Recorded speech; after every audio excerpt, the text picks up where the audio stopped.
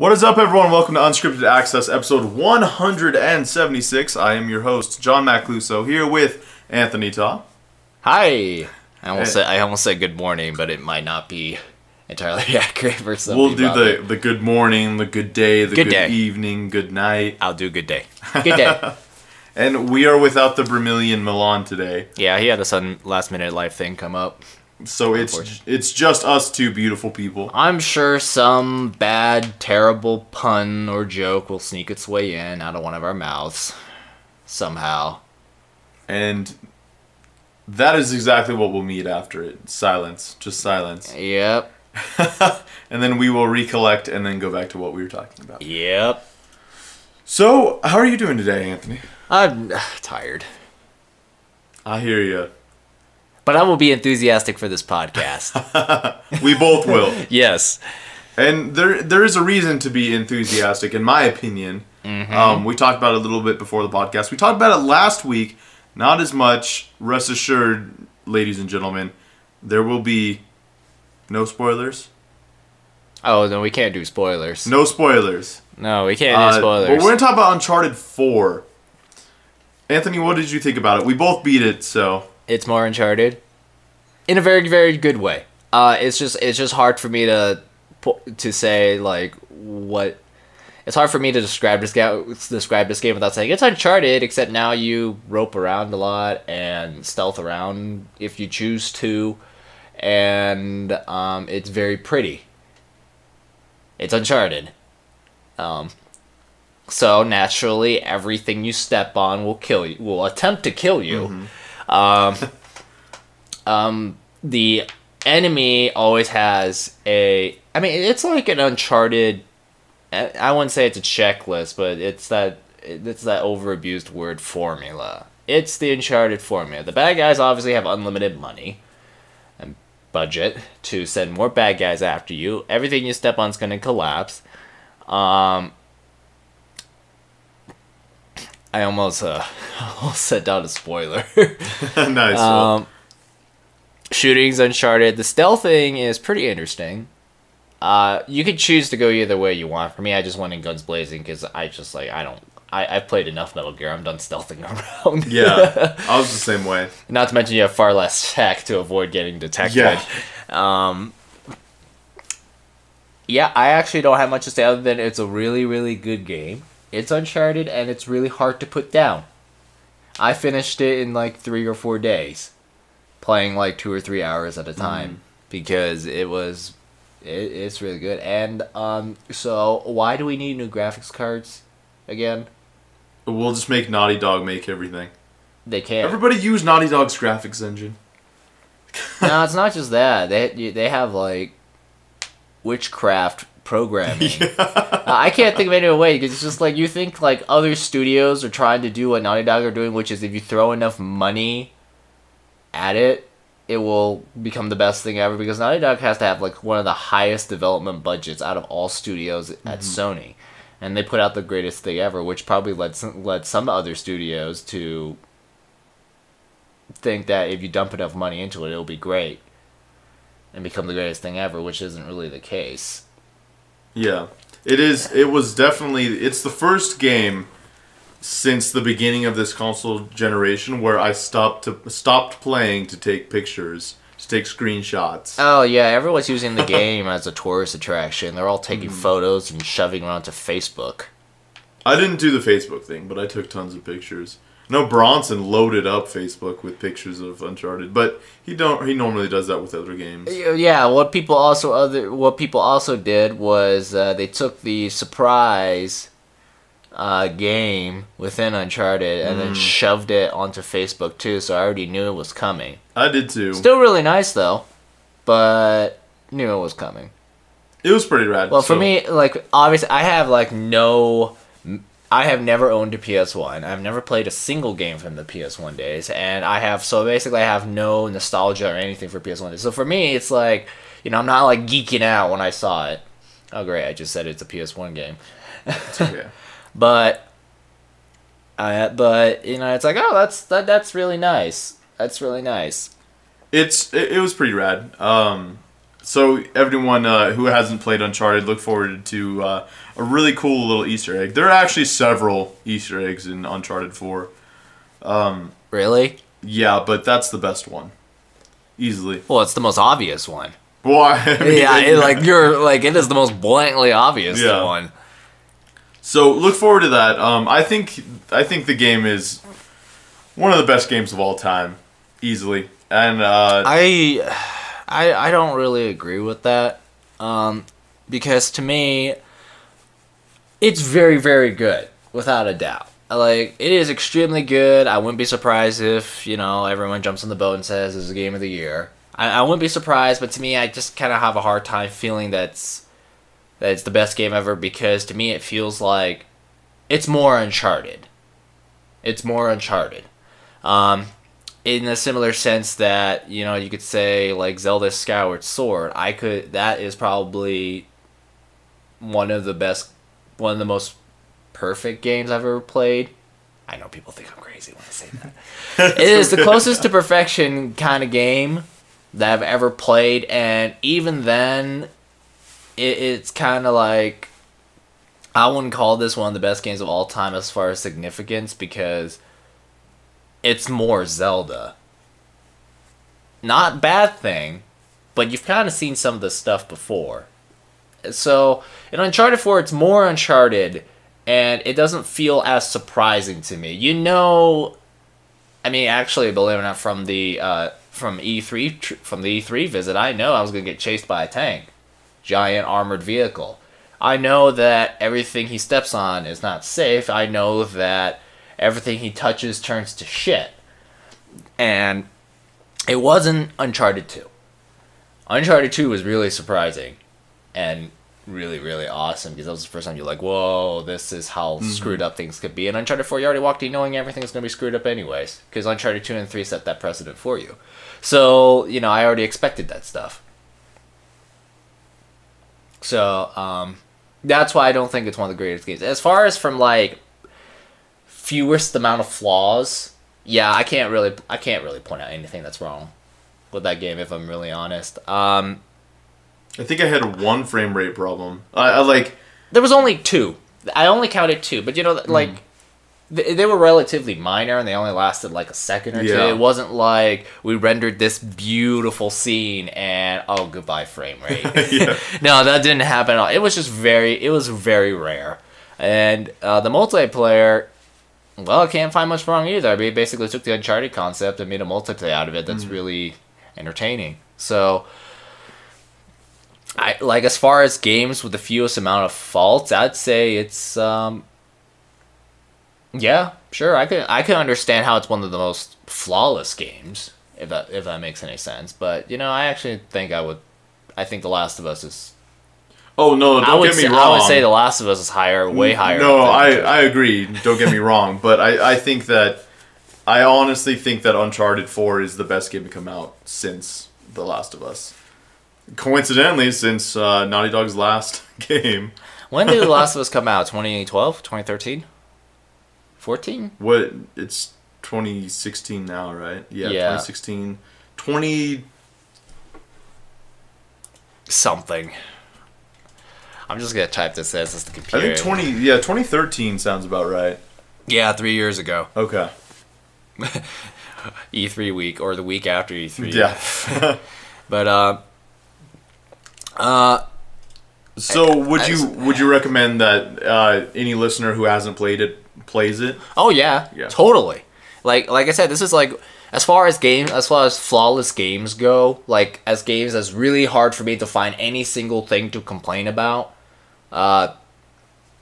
Yeah, I mean, people need, like, you should play it. Like, it's like they didn't make it like some dangerous adventure all the time. They actually stopped to give you breath. Before setting you down the next Deathtrap. Yeah.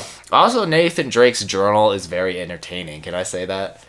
I love his journal. Yeah. It's like one of his stuff is like, so, you're going through an old ruins, so naturally, there's some pretty darn gross stuff, and, when he pulls a lever, he basically, one of my favorite ones, he jots out, like, what pulling that lever felt like, and he had a picture of a wet cat, a lion's tongue, and I'm just like, yeah, when you're scaling cliffs, one of my other favorite ones, he basically sketches out the cliff and he pointed all areas of the cliff and he just wrote Deathtrap. Because it's Uncharted. The cliff's gonna fall. It's gonna fail on you. Guaranteed. Well, anyway, we both enjoyed it. It's a great game, so play it. Yeah, it's more Uncharted. I've been saying that, like, I know I said that like 10 times, but that basically is it. So if you are a fan of Uncharted or you like it, this game will meet all your expectations. Definitely. No questions asked. Yeah. Kind of glad to make my PS4 feel a bit more worth it now, because at this point it's just been all multi-plats and Drive Club. Yeah. So I'm just like, finally, something to, make me question why the hell do they need to put out PlayStation 4 Neo? Why? Like, why do they need to do that? But, yeah, that's Uncharted 4. Yeah. Great game. Play it. Gorgeous game. Oh, man. I love the views of that. I mean, I didn't go full tourist mode and stop to take a picture like a lot of people do, but pretty darn fantastic. Yeah. Well, all right, let's get to news. It's it's been a little bit slower of a week, but we do have news. So I'll toss it over to Anthony. Yeah, so there is a collector's edition of Final Fantasy 15. They're going to make more of it. And so the number that they're going to make more is 10,000. And that's it. That $270 actually decent valued collector's edition. I mean, I know it's $270, but people actually have drawn up charts where if you actually itemize all the pieces that went into there, it actually does add up to around close to $270. So it's like a bundle, actually.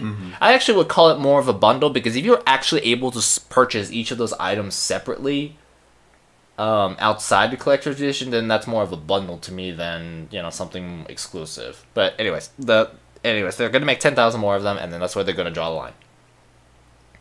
But hey, check out the movie and the animated series and whatever else. I'm sure maybe a comic is along the way. Like, let's hype up the game before it comes out. It's like, why are you guys doing all this when Final Fantasy 15 the game isn't even out yet? There's like really no legacy quite yet. But here's the movie. Here's this. Well, I can appreciate the fact that they actually gave us a solid number of how many they have. Unlike a certain other company who will not be named. It is a collector's edition. They're not meant to be, At least they're making it collectible. Yeah. Unlike a lot of collector's editions where they print it out to a point where it's not even collectible, so they lose value anyways until like 10 years after, then they finally jack up in value. Like, the Skyrim one was a good one, in my opinion, because they put out the collector's edition, and I thought everyone was going to go eat it up, because, well, it's Skyrim. The Skyrim craze was really heavy at the time, but I walked around, like, maybe 2 or 3 months later, and I still see, like, PC and PS4 collector's editions just sitting around. PS3... Of course, I could understand why, because the PS3 version ran like crap, and they patched it like 5 or 8 times, and it still ran kind of crummy, just less crummy and less crash prone. But I was surprised the PC one didn't just sell out because, well, it's PC. It's your modding sandbox. That's what I almost think of Skyrim on PC. Because it's like, so Skyrim on PC and people keep saying mods. It's like, so you have no other so there's like, is that your only big reason to play Skyrim on PC's mods? So it's just your modding sandbox where you can do crazy shit like throw the Mass Effect Normandy crashed onto Tamriel. And you know what I've noticed about mods? The big games, it's Bethesda games and Grand Theft Auto are the huge modding games. You just mod. That's all you ever hear when you talk about those games on PC. Well, that's because once you eventually run out of things to do that the developers give you, which does happen. I mean, like, Skyrim content at this point, they're done a while ago. They made Fallout 4. So what do you do to keep playing? Mods. Yeah. Mod it out. And it's kind of really interesting because it's like there's so many mods that I think the game changes to a point where it's not really the original game anymore. Because you're talking about like texture packs, Ice Crown Citadel. You could throw World of Warcraft stuff in there. You could throw Game of Thrones stuff in there, Lord of the Rings stuff in there, and it just gets to the point where it's kind of like this giant sandbox of whacked up crazy adventures that you throw in. Yeah. I probably should mod Skyrim because I freaking have Skyrim on Steam actually. I haven't. I was planning on rebuying the Legendary Edition on a Steam sale, but I just haven't. The allure of indies has me in its grasp. Yeah. Yeah. Undertale, Stardew Valley, Firewatch. There was another one. Yotun. Indies are evil. In all of the best ways. I'm starting to fall prey, I think, of what Bronson has been preaching for years. Yeah. I need to get my backlog cleared up a bit before I can consider that stuff. Yeah, that's part of my backlog. Well, anyway. Yeah. You know what else is in my backlog? That's been in my backlog, and I probably am not going to take it out of my backlog because I'm not a big fan of it. Destiny. I was done with Destiny after 3 months after its release. I was just like, in the moment everyone on the staff was finished playing with the first Destiny, I stopped and never looked back. Once in a while, I would just put the disc in, just out of curiosity, to just walk around for 2 seconds and then take the disc back out again.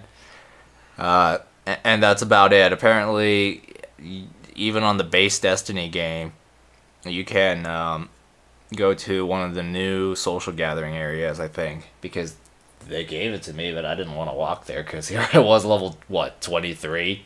And everyone else is, I don't know what the level cap is anymore in that game.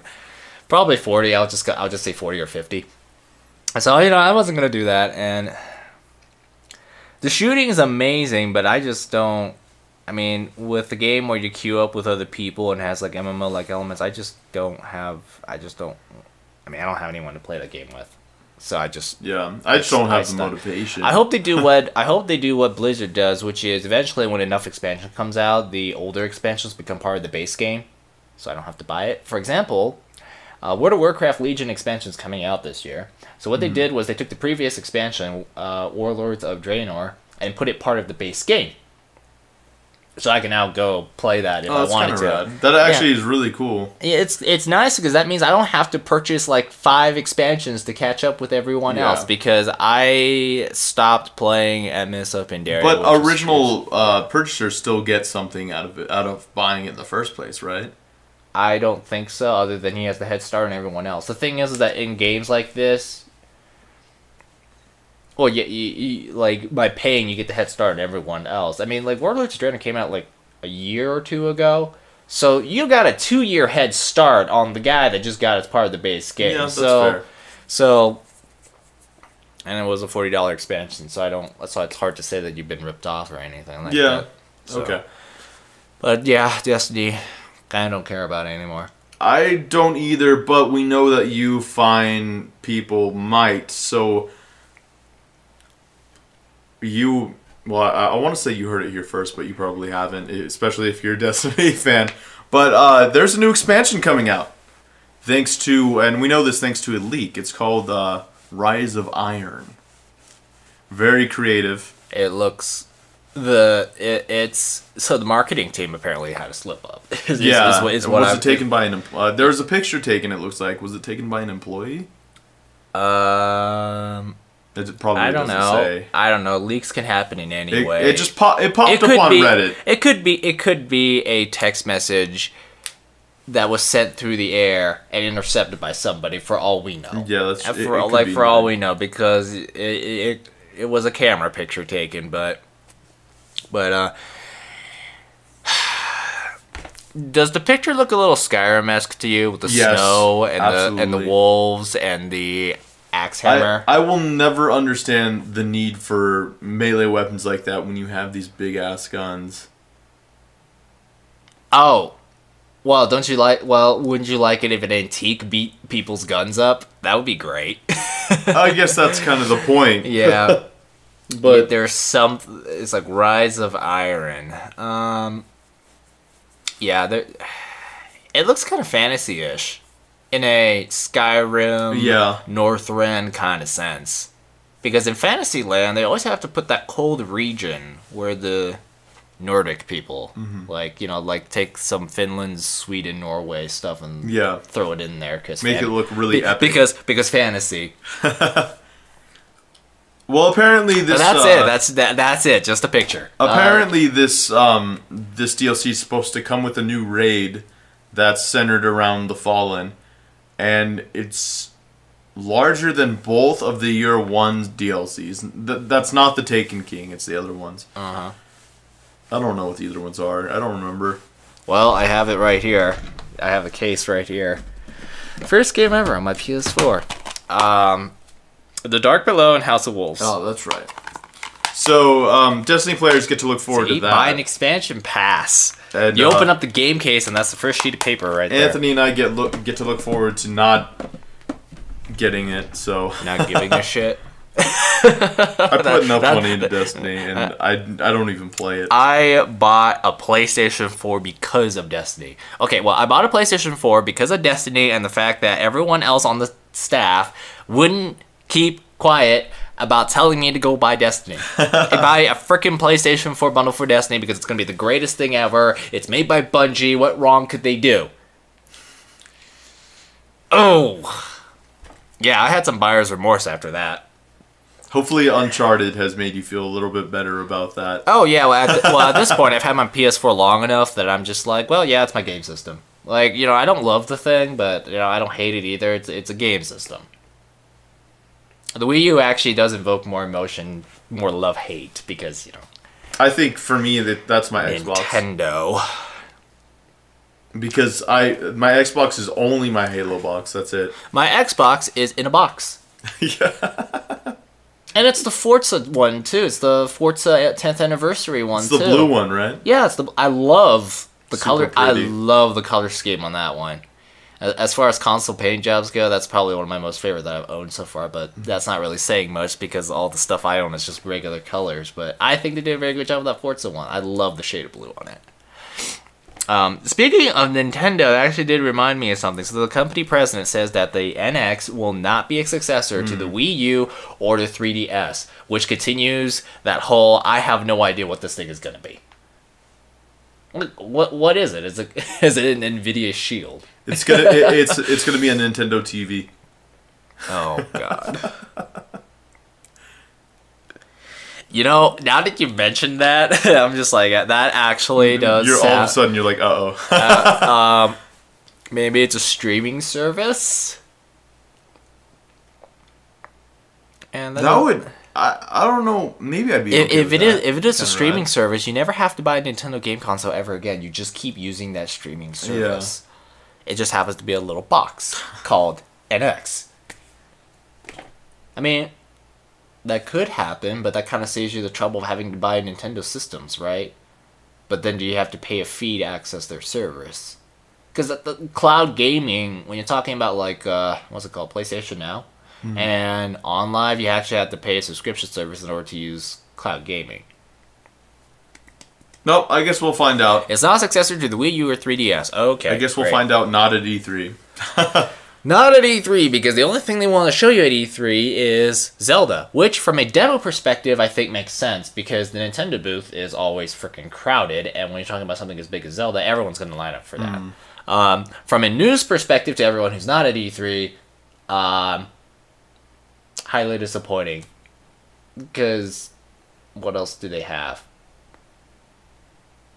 I mean, they might have a little bit of Pokemon. Obviously not playable. I think this is the first year that I've ever like enjoyed Nintendo stuff where I find myself just sighing a lot every time I hear the name Nintendo. Because it's like, Zelda's your only thing for the rest of the year. All bets are on that game being the best ever. And if it doesn't top Uncharted 4, and it's sold out constantly, and you don't print enough copies, we're all done. Well, it's not even coming out this year, right? I'm pretty sure they recently delayed it. Zelda. I have no idea. Let's double check for you guys. The problem is that this Legend of Zelda Wii U game doesn't even have a official title. It's just the Wii U Zelda game. Or 2017, according to the wiki. Yeah. Yep. Because it was supposed to come out. They were saying it would come out this year, and then I thought they recently just delayed it. Hey, it was announced in E3 2014. You remember that picture? Yes. Yes, That is a very. That trailer was pretty rad, actually. It's a very pretty picture. Yeah. See that mountain over there? You can walk to it. Because most games haven't done that before, right? No, never. Not at all. Oblivion. 10 years ago. Where were we? So we... Oh! It's coming out to Nintendo. the Wii. Yeah, oh. Nintendo's coming out to the Wii and the NX, right? The Wii U, I mean. Well, let me check the source on this one, because you know how the internet works. You actually have to check the source on stuff. It's from Polygon. Well. Right, it's from their Twitter. The new Legend of Zelda will be focused toward E306. It will be launched simultaneously on 2 systems. So, you probably never needed a Wii U if you wanted to play Zelda. They're doing the unless you want to play a couple GameCube remakes. Which are good remakes. Fantastic remakes, by the way. Like Twilight Princess in 1080p, it's like, oh, it's so pretty, if a bit awkward. Wind Waker's definitely pretty. Oh yeah, I mean, like it's just like really strange how they've just the GameCube Zeldas were extremely on complete opposite ends of the artistic spectrum, and yet share a similar game engine underneath. Yeah, that is insane. When you told me that, I was like, what? Well, it is modified, but yeah, but if you like, it's rare because I played Twilight Princess and then I go back to Wind Waker and I'm like, oh, I could see some elements here that totally suggest to me that they share a common graphics engine or game engine underneath. I actually watched a video about 107 facts about Twilight Princess, and Twilight Princess in its very, very early conception days was originally envisioned to be the Wind Waker 2. But then they decided to go with the realistic style. So that's kind of how it got its roots traced back to a Wind Waker. We'll thank Peter Jackson and Lord of the Rings for that. Yeah, and the fact that Nintendo fans, some fans were not happy with Wind Waker after you make something like Ocarina of Time and Majora's Mask. Mm-hmm. I mean, Wind Waker is great. It's very charming. I like Wind Waker a lot. I mean, like, as far as charm goes, Wind Waker is really hard to top. A lot of charm. I don't have any problem with its art style. It's just not my kind of art style. Mm-hmm. Which, you know, obviously because I'm like on the Twilight Princess band camp where I'm just like, fantasy. Hell yeah, fantasy. It's great, though. Well, I have to say, though, as far as those two games go, they have art styles that were implemented extremely well. It's hard to find other games that have their art put into a game as well as those two. Yeah. Yeah. Well, let's move on here. We just talked about Destiny. Always segue to Nintendo somehow. This is absolutely Anthony Todd's territory, so I'll go ahead and let you... Okay, so Gran Turismo Sport is coming out this November. November 15th for Japan and North America, and the 18th for the UK. Specifically the UK. Not the rest of Europe, but the United Kingdom. Because they like cars. I'm not joking. When I played Forza Motorsport 2, surprising number of guys from the UK back in those days. But anyways, Forza Motorsport... Gran Turismo Sport... it's not a full Gran Turismo. It's not a Gran Turismo 7. It's basically... It focuses on motorsport. So all those really fast prototype race cars blazing around the track at like 180 miles an hour going around a corner, defying the laws of physics kind of stuff. That's going to happen. It's going to have like 130-something cars.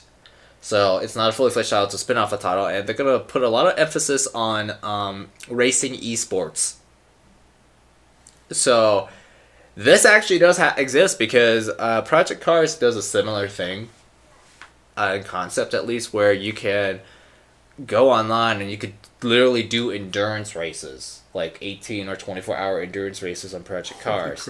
So I've never done it, so I don't know how the system works, but you can like swap your controller or control your car off to someone else, and they take a car while you take a nap. But yeah, you could do that because, and I can understand like the appeal of that, because to do a similar thing in real life is astronomically expensive. Racing isn't cheap. Just even taking your regular car on your driveway out racing, you're probably going to bust your engine. You could bust your transmission. You're clearly going to need a new set of tires at the end of the day, just going around corners at high speed. So driving fast in real life is extremely expensive, so you have to game alternative. I don't know if I want to get it, though. I know it's a racing game, but I like driving road cars at high speeds in a game. I don't like driving prototype race cars because, I don't know, it's just the speed is too much for me to handle, if that makes any sense, because with a road car, like for me there's just something really appealing by taking like an average regular car and going around corners and chucking it around, because that's about as close to real life as you're gonna get. Whereas a prototype race car just seems so fast for me that I'm just like, oh, this is what it's like to be a race car driver going 200 miles an hour. Oh, I'm going 200 miles an hour. Oh, I'm doing this exact same thing that every other racing game on this planet does. That's also why I don't really find driving Lamborghinis or Ferraris too appealing, because every single racing game that has licenses to those manufacturers, every single racing game that features Ferraris, Lamborghinis, Porsches, or whatever, all do the same thing, where you can take the world's most desirable cars and go 200 miles in them. Great. So that guy, and that guy. What else do you have? That's why I like driving San Francisco so much. You could do something as stupid as take a taxi and try not run the police in it. Stuff like that to me is fun, because every other game on this planet has a Ferrari. Like every other game with Ferraris, great, you've got Ferrari. All right, what makes driving your Ferrari different from that guy's Ferrari? Oh, it's scarier. Okay, what else?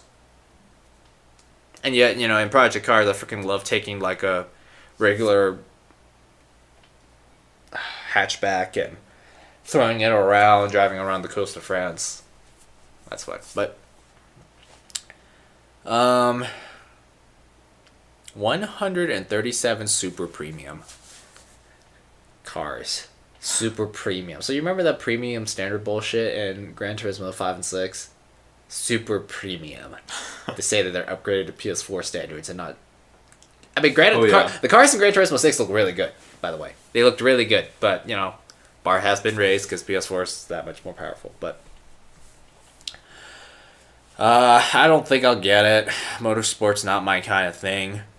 Well, I mean, like motorsports with like prototype race cars and that kind of stuff. I would rather drive road cars.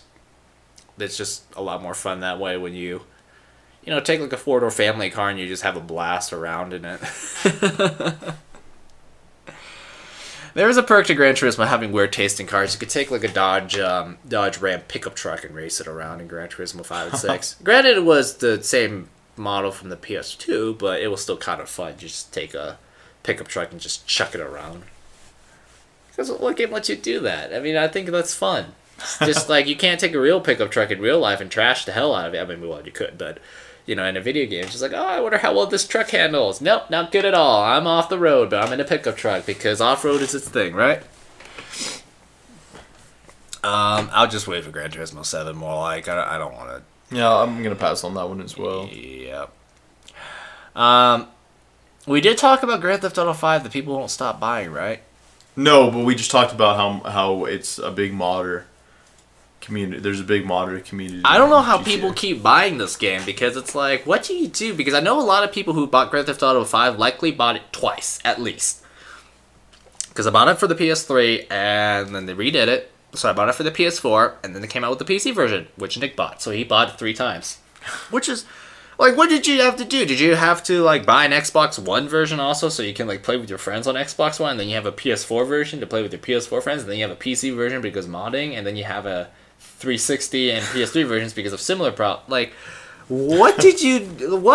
How do people keep buying this game? Because it's at 65 million now. Shipped. shipped.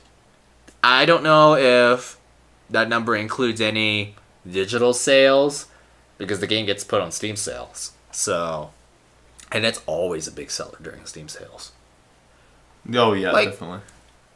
Why do people keep buying it? Have you just bought it once? I bought it twice. I bought it twice as well. Yeah, so. PS3, PS4. Yep. Same here. And to be honest, yeah, the PS4 version is a lot better. Because you get more cars, you get more rendering, your frame rate isn't screwed up half the time. Because, yeah, I don't know how Rockstar got it to run on a PS3, but it's pretty darn remarkable that they did. I remember I saw the trailers for it the first time, and I was like, there is no way this game could run on a PS3. And it did. Yeah. It looks way sharper than Grand Theft Auto 4 on the 360. Like, that's the thing. Grand Theft Auto 4, to be honest, in hindsight, the Grand Theft Auto 4 didn't look that good. It was all murky. It was just a city on 3 different islands, and here it was, GTA 5 with San Andreas. And I'm just like, how do you fit all that? Like, but they did. Developers seem to be like that these days. Maybe not quite as Naughty Dog, but pretty darn close as far as their programming graphics team goes. But there you go, 65 million shipped units. Pretty big number there. Star Wars mods for Grand Theft. Yeah, you have to admit that's kind of cool. Yeah. We're looking at a picture of Today an on UFO X-wing on Grand Theft Auto. Well, there you go. Everyone buys it. And news not so successful. Microsoft's Project Spark. Do you remember Project Spark? Barely. I remember it was just something they showed at E3 with some creative toolbox. That's all I really know. Well, it's dead. So for those of you that we just reminded you of its existence, it no longer exists. Yeah. Done. We all know how I feel about that stuff, about projects ending and companies closing and stuff like that, but man, we haven't heard from Project Spark what's in a really Microsoft long time. up to anymore? Halo. Besides the... Oh, yeah, we know they're working at Halo, but like, what are they up to other than they're killing off all their small little projects, and all their big projects, most of them are now going to PC. So Gears of War is looking more PC-like, because the Gears of War Ultimate Edition runs on PC and is in 4K. I actually downloaded the Forza Motorsport Apex beta for this laptop, and aside from the fact that the frame rate's really weird and has some graphical issues, I could play it in 1080p on my laptop. No problem. I just plug in my Xbox One controller via USB and bam, it works. It works. So, pretty rad. Yeah, they're working on Halo, And which I don't want to buy anymore. I'm sorry, after Halo 5, I'm done. I'm really done. I mean, I like it. I like the multiplayer. It's a respectable game, but that whole marketing spiel thing. Such a sham. What is it called? Find the truth. Yeah. Master Chief has gone missing, and you, Spartan Locke, will find the truth, hunt the truth, or something like that. And all it actually became was basically you and Locke becoming buddies, while Cortana, who by the way is your search voice on Windows 10 and Windows Phone, has gone bonkers. Ridiculously disappointing. I'm just like, I mean, it looks nice. Yeah. Like, the multiplayer is pretty much it now. The multiplayer is good. I just don't have anyone to play it with, so I gave up. Apparently, I do a lot better in free-for-all than on teamwork, because at least in free-for-all, you don't get a lot of messages telling you how you suck if you have that one bad game. Like, I'm just like, I'm kind of glad to see that the Xbox community still hasn't really grown up yet. Maybe a little bit, but Yeah. not quite there yet. But yeah, Halo 5, I'm done. I bought that game because I thought, oh, yeah, everyone's going to play and that kind of stuff, but freaking... To me, it's just another shooter. Like, a good shooter, but it's another shooter.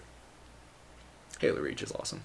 If only they would fix the frame rate crap on on the backwards compatible version. Yeah, they keep adding games to the backwards compatible version, and I look at their list, and it just seems a little odd because they have some big games, and then some games you never really cared about. Yeah. Doesn't Siege 3. I just remember playing a demo of that on the Xbox 360. I just don't remember much else. Yeah. Well, that's that. But Project Spark is dead. Sorry, Project Spark. Apparently it was on Xbox and I've Windows. never even heard of Team Dakota before. It's probably the team that had to deal with Project Spark. Well, yeah. Well, that's that, guys. Oh, that was actually something that you paid for. That's actually all of our news today. A pretty solid amount for kind of a slow week.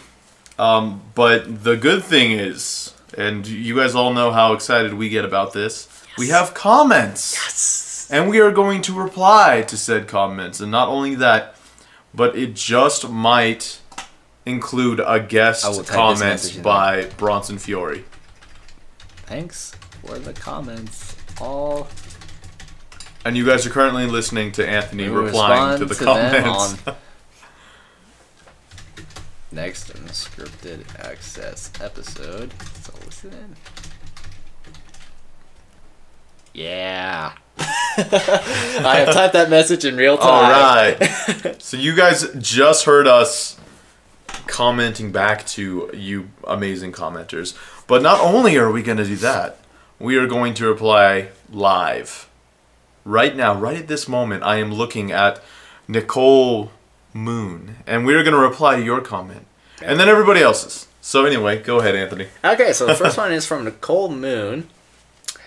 My hubs, I'm guessing husband, keeps telling me to play Civilization since I love strategy games. I keep telling myself to play it as well. If I were to play a Civilization game for the first time, which would you guys recommend?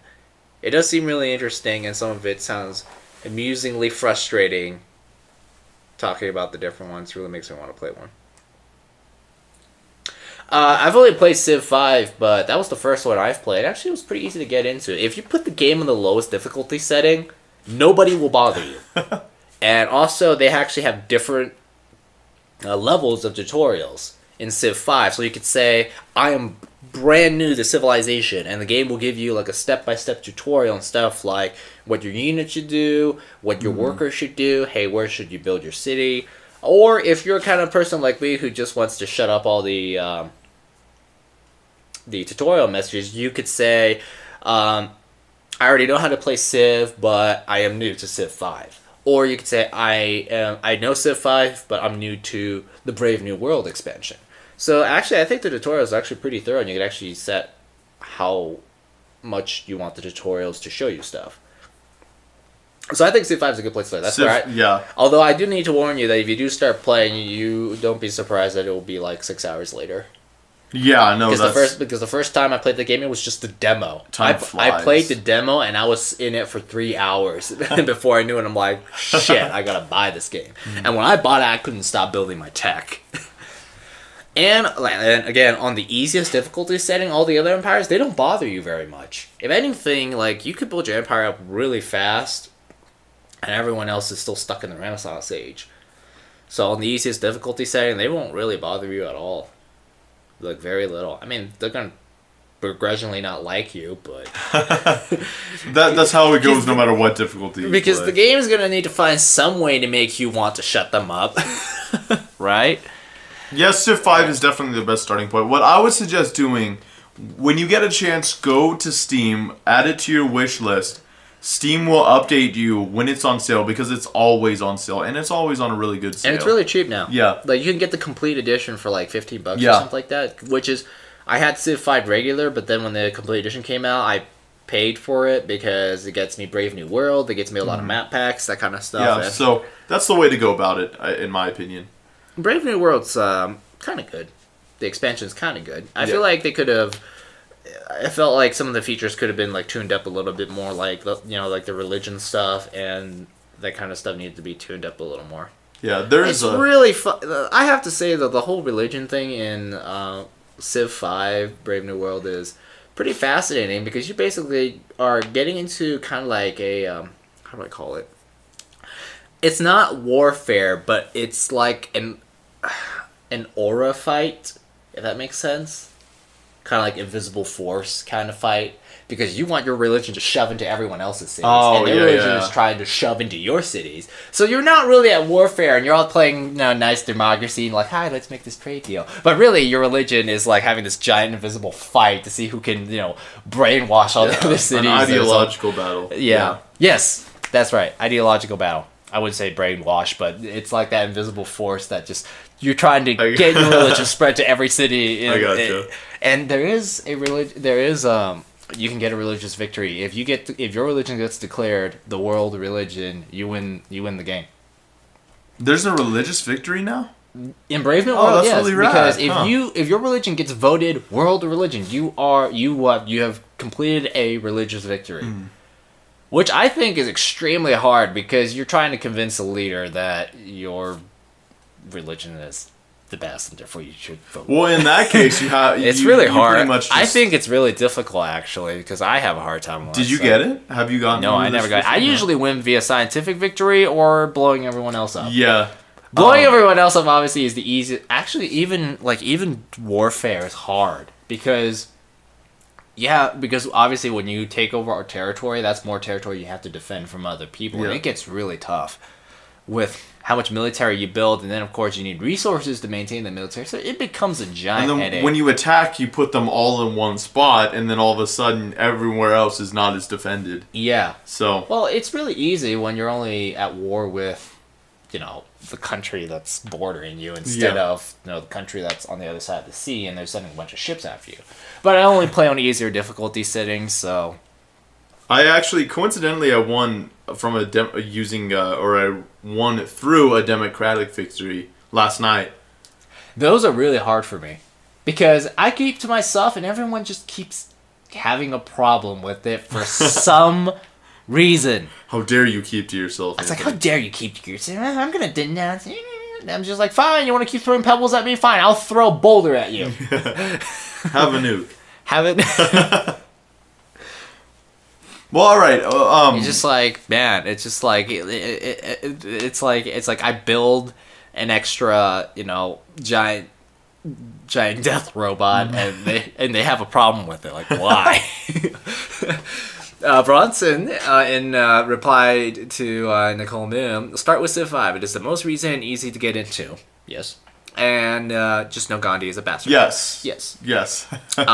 People also up there with Gandhi. Bismarck is also an annoying pain. I feel like Queen Elizabeth can be a pain in the butt. Queen Elizabeth has been sort of okay for me. You just have to be a little. You just have to be a little careful.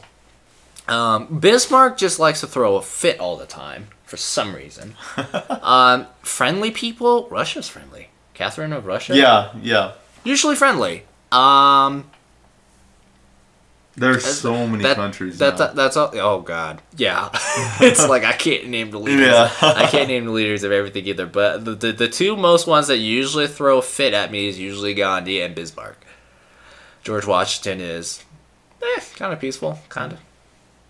Fights with everyone else except me. Which is fine. Which is good. I guess when I have the Liberty social policy up, it's a huge perk. It's really odd when you are like playing Russia and you choose Liberty because yeah. Okay, so the next comment is from Ethan. So much cat hate. The cat is cute, referring to the cat starter Pokemon. Mm-hmm. The grumpy one that I was. The one that is, with all due respect, not so cute. But the owl is cuter. Yes, it is adorable. I saw somewhere that most or all of the Pokemon on this one have been leaked. Don't know which start I would go with, but we'll probably get Moon. I don't really care the anime, never have, but the games are really fun. Well, I think I would just go with the owl one. I'm going with the owl, yeah. Like at this point, cute. I don't care about specs or stats anymore. I just pick whatever works for me. I just play the game to finish the Elite Four and call it. I'm not into Pokemon anywhere near as much as I used to like 10 years ago when I built a semi-competitive team. I went through the whole trouble of checking IVs, checking Pokemon nature, hatching eggs to find out if the egg was undesirable. Gotta start over. IVs, EV, the stat, not the Pokemon. Building move sets and And I have to say, I think I had an even record with that team against casual people. If I went into competitive, I would get nuked because everyone likes World Dragons. Don't care about the anime. Yeah, I don't care about it either. I stopped caring like 15 years ago. Oh, yeah. Like the first season, that was probably the very first anime I ever watched. But that was it. I forgot when I stopped. I think I stopped right when the Game Boy Advance games came out, so like 2003. Mm-hmm. I gave up after that because the show started getting really. Either I grew up, or the show got dumber. Or both. I grew up and the show got dumber. Because, your taste changed when you reach adolescence and all that kind of stuff. So, but, I still played the games. I still love the games. I bought a DS just for Diamond. But the TV show was just... Team Rocket's going to try and steal Pikachu. They're going to be blasting off again.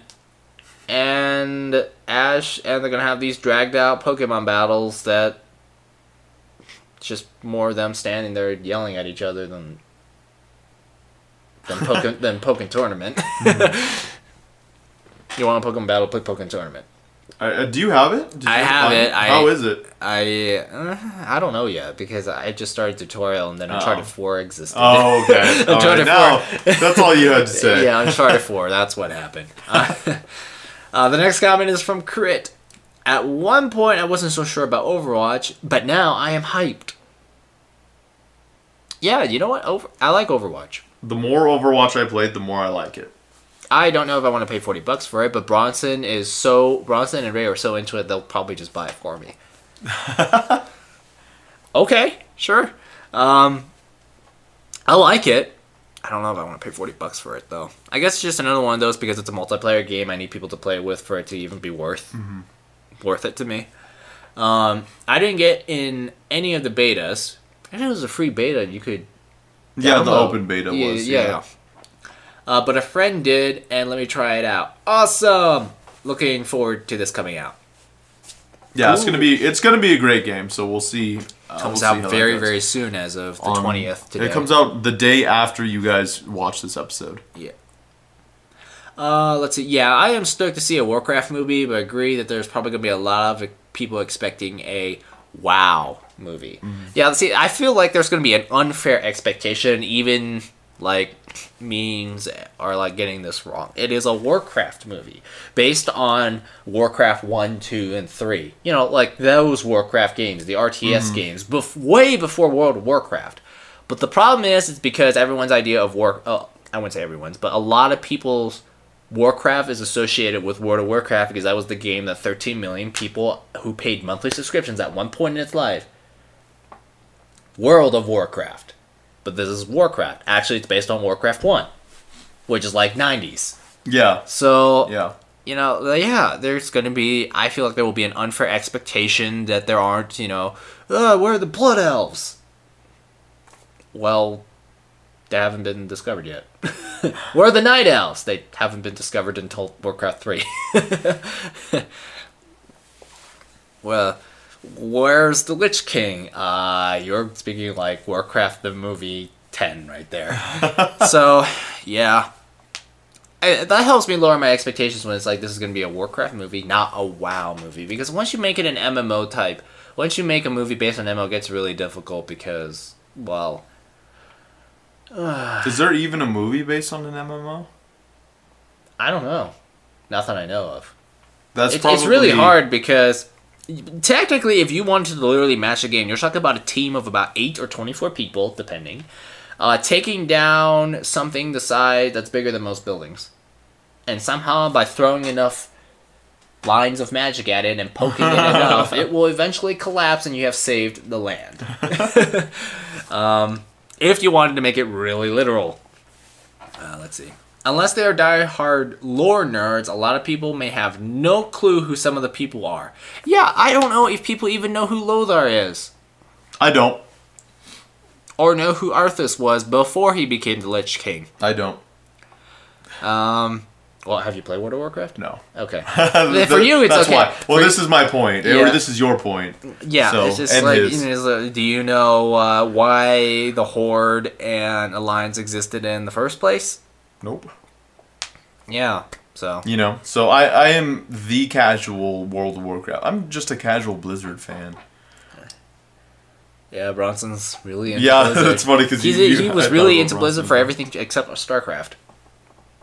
Well, now he has Overwatch, which he is a big fan of. So Play Overwatch now. Yeah. The thing is that if I play Overwatch, I'm just going to spend most of my time being a support, which is actually a good thing because Bronson and Ray noticed that most people don't want to play support, so one of them had to. Out of necessity more than because they wanted to. Because, it actually has one of those things where you kind of need a well-made team to, stand a chance. And support's kind of nice because they can help you get more damage and heal you. Heal you is nice. Healing is nice. Better than dying and having to it's a lot better than dying. And waiting 20 seconds before your next spawn Yeah. point. Okay, so, Pokemon was my first anime. Loved it as a kid, not gonna lie, still watch it sometimes now. The games are fun as hell though. Not sure if I'll be playing Sun or Moon yet when it comes out though. Yeah, when you're little, that Pokemon show was awesome. Yeah, I agree. Although I am so psyched for this new Pokemon game, just because I hate that. Sometimes I love and I hate how much Nintendo does remakes. That Pokemon Ruby and Sapphire remake, totally unnecessary. It was necessary because it was my favorite generation, okay? That being said, though, I only played it again to Elite Four and then just stopped. I'm just excited for a new Pokemon. I like new Pokemon. They remake games on 10-year anniversary, so Ruby Sapphire was next in line because. All right, because they did it for the 10th year anniversary for Red and Blue and Green. So they did Fire Red and Leaf Green, 10 years. Makes sense. It's for Game Boy Advance, and they did it for Silver and Gold, Heart Gold, and Soul Silver. And, well, these are next in line. Alright, that's fair. Fine. What's next? You got me. Well, what's after Game Boy Advance games? Pokemon Diamond. Oh, God. I spent a lot of time on that game. That was the first time those games went online, and, yeah, forums crashed. Because everyone was signing up to battle each other online because the Nintendo Network didn't exist yet because it was a DS. It didn't have much power going behind it.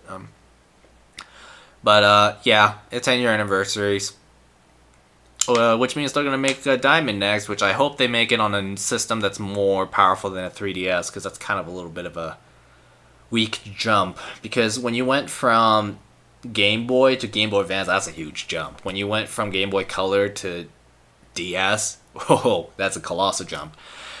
DS to 3DS, But yeah, I liked anime when I was little, right up until Sapphire, Ruby, then I stopped. I think that's where I stopped. Let's see. That's it. I almost read my own comment. Well, Anthony Tall says, thanks for the comments. We will respond to them on the next Unscripted Access episode, so listen in, which is this one. Okay, there, I read my own comment. Thank you for the comments, listeners. Keep them up, guys. You keep posting, we'll keep responding. Never-ending cycle of love. Well, is there anything you wanted to say, sir? Yes. Like us on Facebook, follow us on Twitter, follow us on twitch.tv/thegameraccess. If you would like to donate, we have a donation button under the video player on our Twitch. Check our other shows. 60-Minute Access this coming week is, I think it's Battleborn. I think it is Battleborn. The game that people keep comparing to Overwatch, even though they're very different, they are very different. I guess it's the art style. Just that's the only thing I think is the DreamWorks animations, Pixar art style sticks out. Check out Super Mario and Go Playtime, where the guy who has never finished a Zelda game, the intern, is going through the original Ocarina of Time water dungeon right now. Wow, man, that sounds awful. That poor guy. Yeah, I know. He has Bronson. Bronson's there with a guide to make sure the suffering doesn't kill everyone in the room. I'm lucky enough to love that game and have played it so much that I have the dungeon memorized. Freaking, I played the 3DS version, and they actually put paths and signs next to the switches to tell you where the water level is gonna be. Yeah, and even then I still didn't like it. Man, playing God this past week was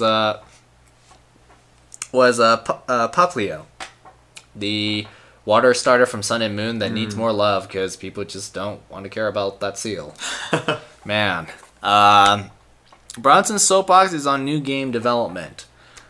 Basically, he's comparing about how Persona 5 is doing the trailer route, building a cool game, that kind of stuff. And Final Fantasy 15, which is we're gonna throw out a movie, animation series. Yep. We're gonna throw out all this merchandising stuff out before the game even comes out.